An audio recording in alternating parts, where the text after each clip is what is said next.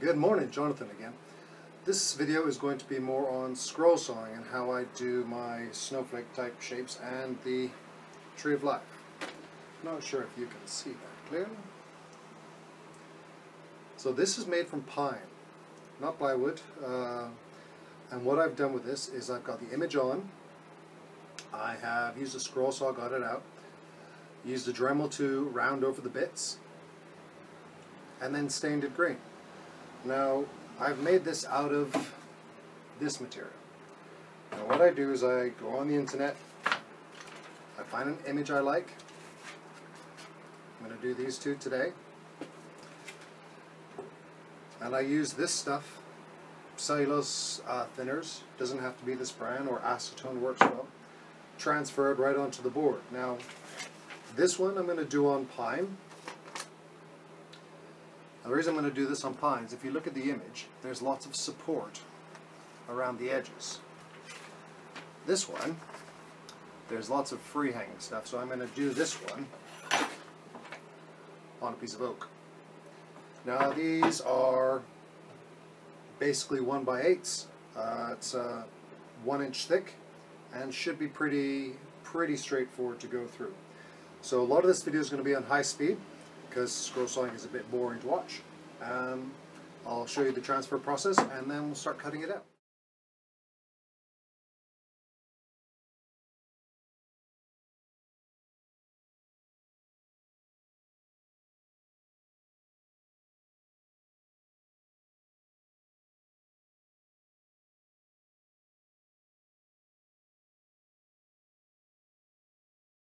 Alright, there we have our two images done out. There's the pine one. There's the oak one. I had a little bit of shifting on the paper on the bottom of this. It's fine. I just sketched it in with a pencil. If you don't have a laser printer, don't worry about it. Get your image, which I've just torn, and just glue it onto the board. Then you have a pattern that you can follow. Or you can use carbon paper, put it down, trace it through. Alright, now that I've got these done, I'm just going to touch them up with a pencil, and then I'm going to shorten them up a little bit on the bandsaw, and start with the scroll.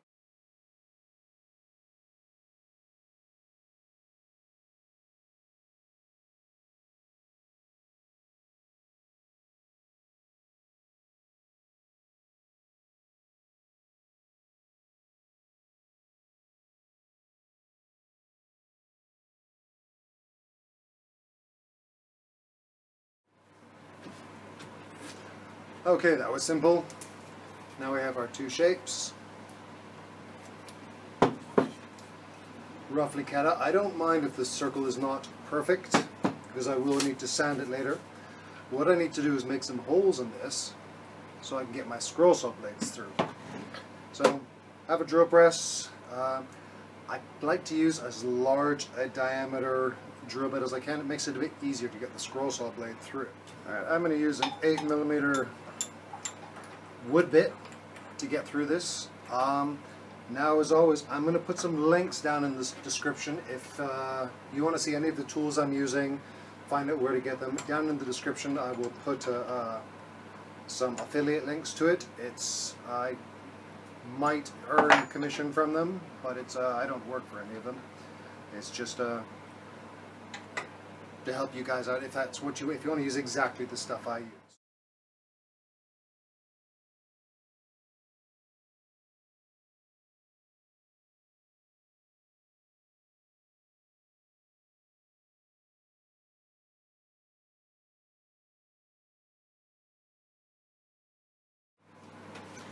Okay, as you can see, I've drilled the holes. The tedious thing about this is I've got to put this little blade through each and every one of those holes, so that takes a bit of time. And I start with the oak one first because the pine one has got a lot more. It takes time. Okay, so I'm going to be using my new Record Power SS16V scroll saw. It is a small compact scroll saw. I know there's better ones out there. This works fine for me. It was only £90, so I love it. It's already paid for itself. I wish it was a little more power, but that's fine. So everything can't be in a rush. Now somebody has, using the pinless blades, you've got this hokey little Allen key. One of the subscribers has recommended a wing bolt for which I have not purchased yet, but I'm going to, and hopefully it will make this bit of it a little less tricky. That goes in there, that's like that. Now, I haven't used the scrolls on oak before, so I'm curious as to how well this is going to work. Feels good.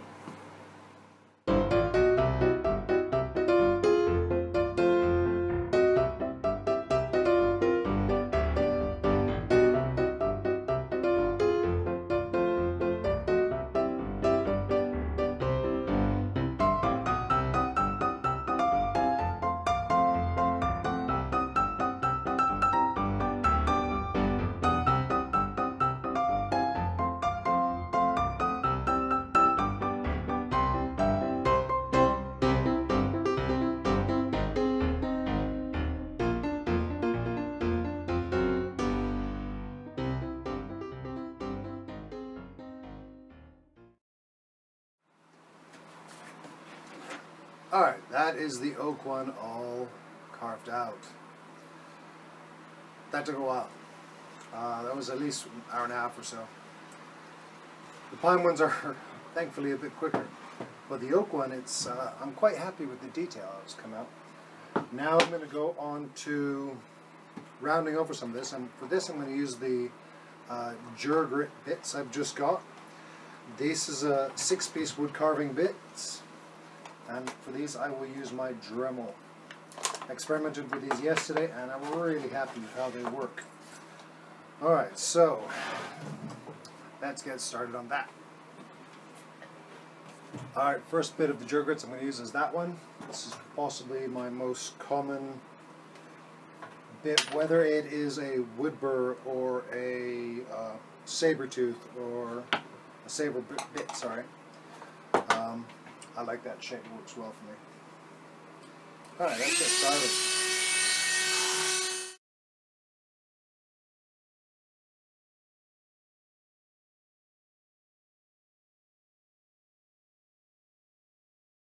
I'm going to start with the saber.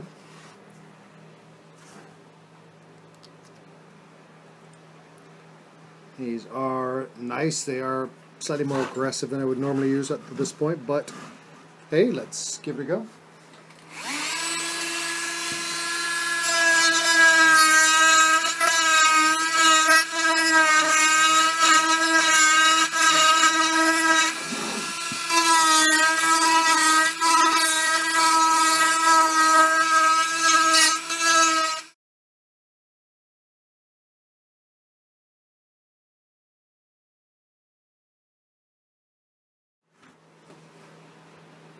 I really prefer the cuts-all to the saber for this particular task. There also is the point that the saber is a bit more of an aggressive bit, but the cuts-all, it's working quite nicely.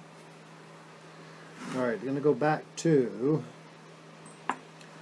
green saber, the cone, trying to match ones with what I have with the Durabit. So again, this is quite an aggressive medium grit for the saber, well that is the fine for the Durabit.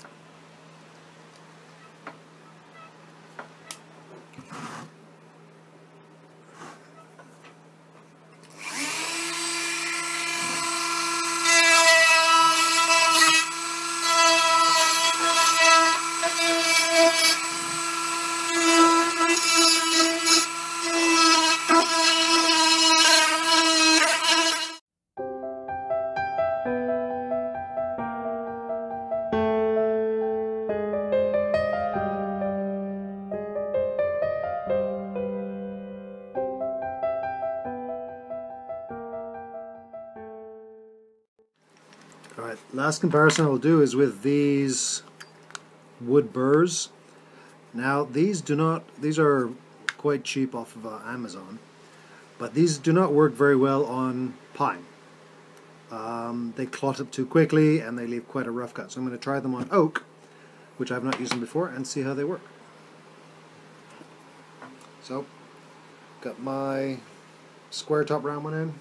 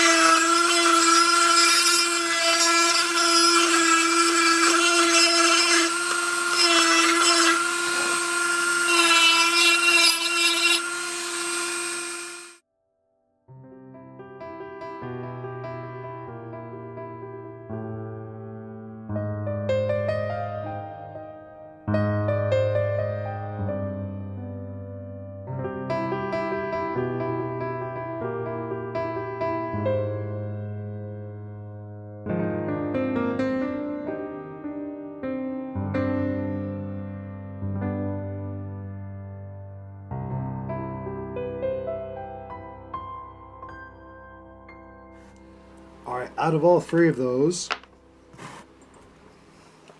Grit, Cutsall, Sabre, and Cheap Wood Burr, on this particular piece of oak, the Wood Burr is definitely working the best. It removes roughly the same amount as the Sabre does, but it gives a much smoother finish. Which means, if you can see there, lots of lines. It means the Sabre removes a lot of wood, but I'm going to have to do a lot of time sanding it. Where the Wood Burr, it's still removing material, but it gives a much smoother, maybe 80 grit, 120 grit finish. So that means I'm going to have to spend much less time sanding, which makes me happy. So no, for oak, the Wood Burrs definitely are working the best. The nice thing about it too is they don't clog up. Whereas the Sabres, not really clogging up. The Grits definitely are, but they're more of a fine sanding tool anyway. The only problem is the Wood Burrs on pine are awful. They just clog up and they're almost useless. Whereas Sabre are definitely the best. So my recommendation, depending on what wood you're using, you're gonna have to kind of figure it out. I find I use them all.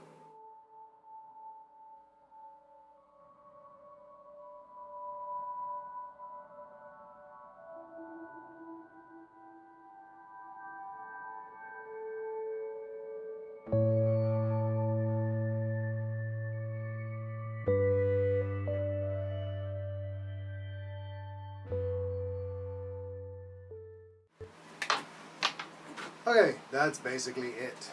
Lots of sanding, lots of work.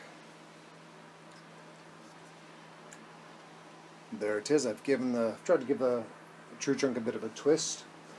Something I didn't film is when I'm trying to get in those details, I use one of these detail sanders. I believe you'd get them from Axminster, which is where I got mine. They're not cheap, they're about £19 plus shipping, but they work really well for getting in and doing the grit. I think you get 4 pens, 80 grit up to 320, so it's yeah, I like them. Alright, so now that we've done this, it's time to stain. Now I'm going to use some of the Crimson Guitar Green. Basically what it's called. It's a spirit stain. It really stinks. Make sure you are open air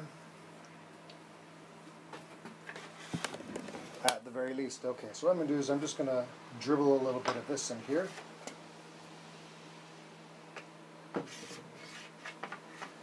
And I'm just going to slather it on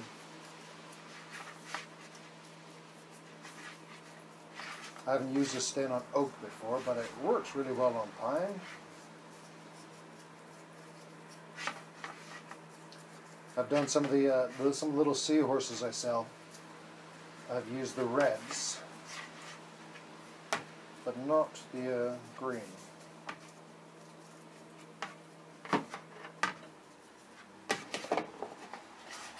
Nice thing about it, it's just one coat. Slap it on, it dries really fast. It's nice and absorbent. I don't have to worry about it streaking or leaving marks.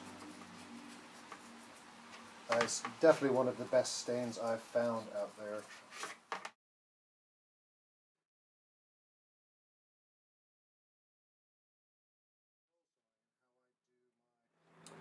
Alright, quick sanding tip.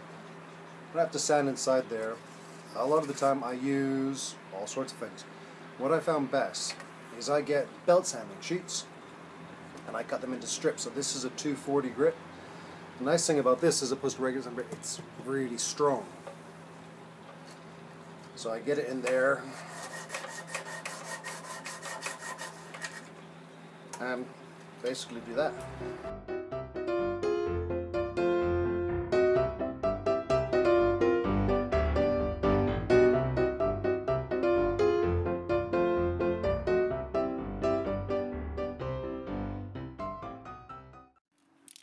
Alright, final step is a clear coat. This is acrylic.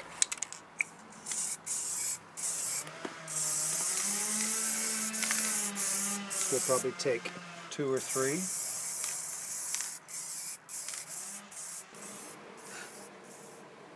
Okay, that's it. So now we've got both of them done. We've got our oak one, came up quite nicely, and we've got the pine one. Didn't show the pine one on the video. That took a little bit less time than the oak one. The oak one took a surprisingly large amount of time. I hope you were able to take something from that. If you have any questions, if you liked it, just leave a comment. If you didn't like it, leave a comment. And mostly thanks for watching.